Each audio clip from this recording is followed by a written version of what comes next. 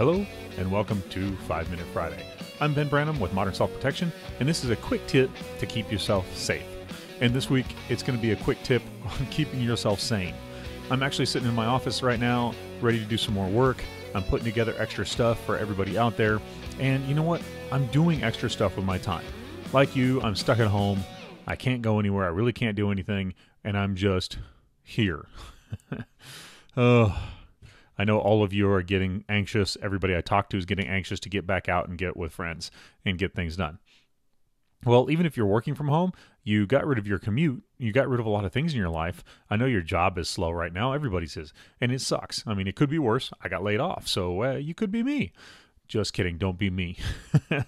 Unless you want to, early retirement, quick vacation. I'm okay. I'm doing fine. But one of the things that's pushing me through that's keeping me fine is I'm learning and doing new things every day. I know that sounds trite and stupid, but, in this crazy crisis time, set yourself a goal to learn or do something. I mean, read a stinking book. I've got like 5 of them on my Kindle I'm working on right now. I'm working on another one for business right now. Do something like that. Or on my other side hustle, I do 75hard.biz. That's 75 days of doing 5 things every day just to make yourself better so you can learn grit, determination, and get yourself through and learn how to get through hardship. It's really a practice on all that stuff. Well, I've been practicing this stuff for a while, and now this hit me, and I'm just like, I'm going to keep doing it. I'm still doing that program, that 75 Hard. I'm still reading all the time, and you know what else I'm doing? I have upped my daily practice routine with my firearms. I've got a little bit more time, so I'm taking it to do things more than just sit around and watch TV and watch Netflix. It's a great form of entertainment, but honestly, since I've been retired, I wish, since I've been laid off, and since I've been stuck at home with the whole COVID crisis thing, I mean, me and my wife started sheltering in place like March 9th, so for us, it's been over a month now. I've been working on making myself better. I've been watching less and less TV, actually. I've been spending more and more time with the family.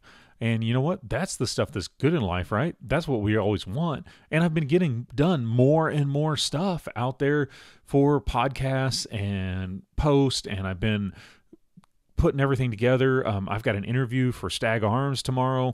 So things are looking up for me, and I'm still working, but man, I'm working on my own thing, and I'm still learning a bunch of things and getting a bunch of other stuff done. I'm still making myself better. I'm making my family better, and I'm working on making the world better by doing stuff like this.